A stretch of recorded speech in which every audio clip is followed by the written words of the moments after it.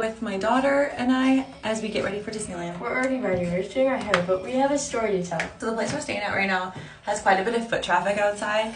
But at 1 a.m. I thought it sounded like someone was right outside the window. It freaked me out, so I ran out to the living room. Jay and Anthony were watching a movie.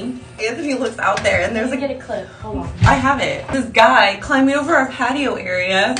He's climbing over the freaking fence. Wait, I look goofy right now. I look like Cindy Lou or something. Oh my god, he's trying to break in, and I was like, Mom, he's taking like our boxes. I don't know what he's doing. So me and Jay are standing in the living room. Anthony is who knows where. It's probably like 1:30, and I'm just standing there realizing I have nothing to protect myself if someone does break in. I just grab a broom just in case. I was holding a broom, and I walk in, and I look out the window, and she's like, get away from the window! So basically we found out that the guy was trying to steal boxes, and he's stealing other people's like furniture or something off there. So then it's around 2 a.m. and I'm kind of freaked out still. I'm like, I just can't sleep. She cannot sleep. I hear her go rummaging around because I was like sleeping next to her because I was scared too.